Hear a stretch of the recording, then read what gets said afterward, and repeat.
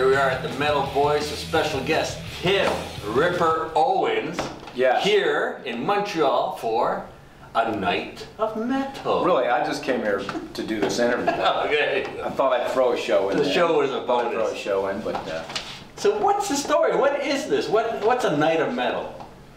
You know, this is just one of those fun kind of nights that is totally different. You know, when I tour solo, I play stuff from Jugulator, Demolition, my solo CD, Beyond Fear, my Iced Earth stuff. So it's kind of a tour of me doing my stuff. This is the complete opposite. It's just me and Sean and Sean Drover and his brother Glenn, and we just do this jam. It's just get up and have fun, you know. Is there even a set list, or you guys just do whatever? We're going to run to the hills next. Then there's a set list, and we, you know, we learned it today, and yeah, I mean, it's we just put in some classics that we like to do and have some fun with, and you're going back to Toronto later in this tour, this cross Canada tour. Ottawa and Toronto, and then home. 3 dates. So, and then you got Charred Walls of the Damned. Yeah, that's out. September 23rd, it came out, Metal Blade Records, and it's a great record, you know. I mean, it's not too long, it's kind of straight at you. It's definitely my favorite of the 3 we've done, and you know, it's doing well, so it's nice to get it out there. Richard Christie and Steve DiGiorgio on bass, and Jason Sukoff, the engineer-producer, on guitar, which he's an amazing guitar player. It's our 3rd record, so the problem is touring with something like this is, you know, it's not that easy because you don't make money in it, you know. I mean, that's the thing people tell me all the time when people don't know, you know, there's always people who think they know what my career should be better than me. You know, there's always these people, I got this is what you need to do. You need to be in one band. Well, if I was in one band, I would be working a 60-hour-a-week job at home, and you would never see me tour. You know, it's just not like that. I tour playing my music, and I still put records out. And Charred Walls, we'll do some dates, but you know, Richard's on the Howard Stern show, and that's his job, and you know, I tour solo most of the time, and that's my main job. So it's hard to fit it in, and if you go on tour, it kind of costs money. You know. And that's funny because we're talking to the other hardest working man in rock, besides yourself, Blaze Bayley, and he said that when he first met Paul Di'Anno said the same thing. You'll never be able to keep your band and be able to work full time. Yeah, it's a different time. I mean, people don't buy music like they used to. Everybody tours. So when it used to be not as many bands toured. Now they're all touring. You know, so you go out and you know, I tried it with Beyond Fear, and you know, it's just I need to make a living off of music, and if I'm not going to make a certain amount of money, I'm just going to do something else. You know? Yeah. So it makes it hard. But I keep putting records out. I keep writing records and doing other things. So you got the Priest years, of course. We have to get the questions in. What would have happened if there was a 3rd album for you? What do you think if you would have done a 3rd album with them instead of Halford coming back? Is that something that might have solidified your status in the band? Or? You know, I don't know. You know, one of the problems was when I joined Judas Priest. It was probably the worst time in hard rock and heavy metal there was. I mean, 1996, 97 to joined in 96, and you know, that was just a horrible time. So it doesn't even matter. I mean, Rob wasn't selling, no one was selling, bands disappeared, you know what I mean? So I don't know if it would have solidified it. I mean, what happened is exactly what should have happened. I mean, Rob needed to come back to Judas Priest. For himself, he needed to come back to Judas Priest. Judas Priest needed to have Rob come back. And I needed to go out and do other things, you know. Yeah, I'm not known as a singer for Judas Priest anymore, but you know, I tour more places, I tour the world, I do more shows. Financially, I make more money. Everything's great. I don't know if the 3rd record would have changed it. You know, I mean, it would have been great. Listen, I didn't want to leave Judas Priest. I wouldn't have quit Judas Priest. I wanted to leave Judas Priest because I had already recorded the Iced Earth record. Right. So I wanted out of Judas Priest because I wanted to do other stuff, but I never would have quit. You know, because you know, I was great friends with him, and I was the singer of Judas Priest. Yeah. You know, but to make more money and to do more things, I had to branch out and do other things. But I don't know if a 3rd record would have. It would have been great to do it. You know, I mean, when I had written Beyond Fear, there were songs on there that I had written while I was in Judas Priest, like "Save Me" and "Scream Machine," and songs that I think, you know, could have could have been in Judas Priest. And you know, like you get 7 years with the band, 2 live albums. Let's say they want, you know, they were supposed to, Epitaph was supposed to be the last tour, and now they released other stuff. You know, we all wish there's a Judas Priest festival where Tim can come back and sing a few songs, and Rob, is that something that if it ever happened you'd be happy to participate in? Or? I absolutely would, and the main reason is I'm friends with all of them, including Rob, you know, and the thing I miss the most out of Judas Priest, it's really the only thing, is the friendship, you know, because we were friends. So I would love to do it. I mean, obviously they're not playing Burn in Hell or Bloodsuckers or any of these songs, you know, so someone needs to. Cathedral Spires, you know. Fortunately for me, when I tour, my last tour I did in the UK, I did Jugulator, Bullet Train, Dead Meat, Death Row, Cathedral Spires, you know, I did a bunch, so.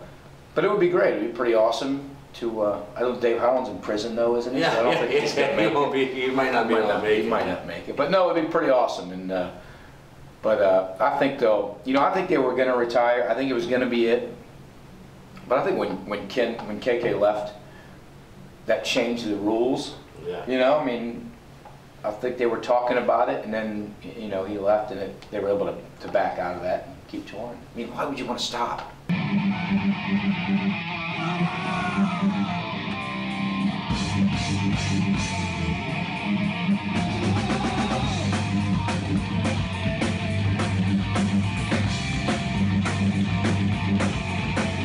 Jugulator or Demolition, you know, I like them both about equal. My favorite song probably is Bloodstained, but as songs go, and me thinking more of classic Priest, I go with Demolition because of songs like Close to You and Hell is Home and In Between and One on One and Bloodsuckers and Feed on Me and Machine Man. I think all those have more of a classic Priest now that I listen to them. I didn't think that when it came out, but it's a great record. If there was one last thing in Priest, if there's something you could go back, and we asked Blaze the same question, go back and do differently, what would it be? Well, we were all, not necessarily myself. First of all, I wouldn't come out on the Harley because the band was like, this is our thing, right? I mean, it's our thing, it's not Rob's thing. We did it as a band, we started it as a band, and I never really cared for that. But I would, you know, we turned down a lot of Ozfest a few years. They didn't want to do it, and I wish they would have done Ozfest, you know? Yeah. I'm not sure why we turned it down. I think it was in August, and a couple of band members liked the vacation in August or something, so we turned it down. But I got to be honest, I loved it. Listen, I was nominated for a Grammy. I went to the Grammys. I toured the world, and I was the lead singer of Judas Priest. I mean, I'm not quite sure. I mean, I do this because of that. I tour the world, and if I changed anything, that might not happen.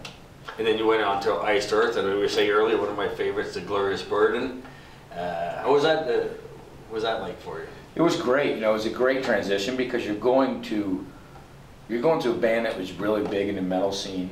You know, you didn't have the name recognition with the like people in the grocery store that might have heard of Judas Priest. They're more likely not going to have heard of it. I always compared it to this. I think Judas Priest was like playing in the major leagues, and Iced Earth was the minor leagues, and that's not a bad thing. I'm talking still professionals, right? Exactly. You know, you're still doing. I mean, Iced Earth was great and made the great record. I mean, it was fantastic to do it. I learned more off of history of that in that record than I did my whole life in school. You know, so it was good. You know, I had a good time doing that. I mean, like when we interviewed John Schaefer, he got a Canadian interested in American Civil War. You know. I mean, it really is. I mean, and if you know, I went to Gettysburg a few times. We did a photo shoot there, and then, you know, I went there twice, and it was an amazing place, and to do those 3 songs, and then go there. It was pretty crazy.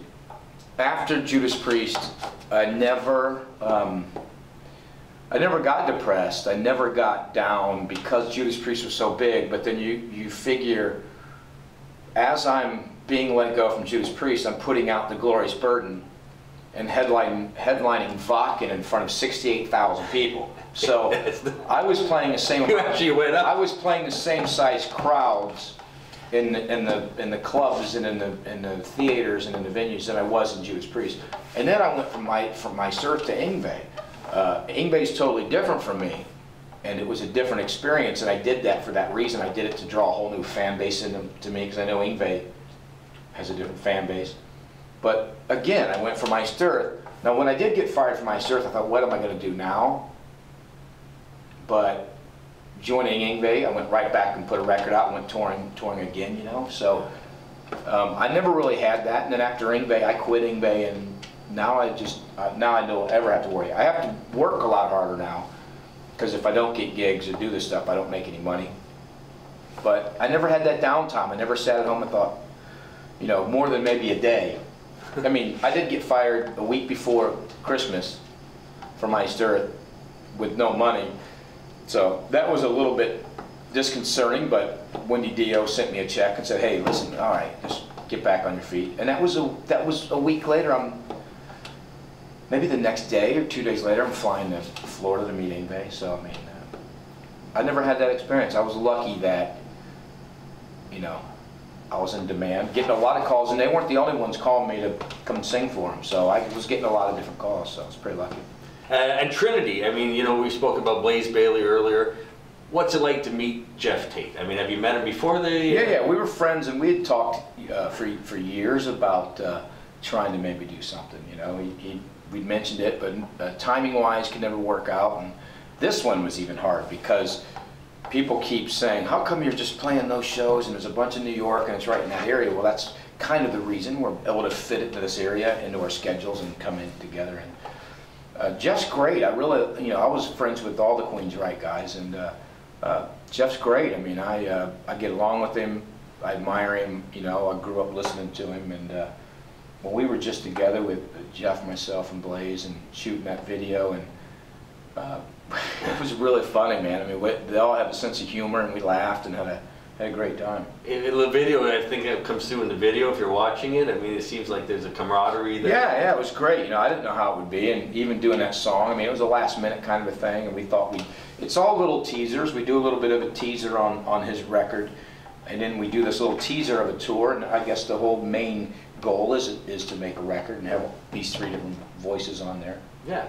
And you know, back in the day, we were talking about Tate and Halford and Dickinson. Well, we got Blaze and Ripper. So yeah, we're moving all 30 years later, but it's just equally as good. So we have this tour coming up in November. We have about 10 shows, and then next year we're gonna try to tour, you know, do more shows around the world, in Europe, and like I said, make a record. I mean, that's the goal. Yeah, that's the goal. And Charred Walls of the Damned.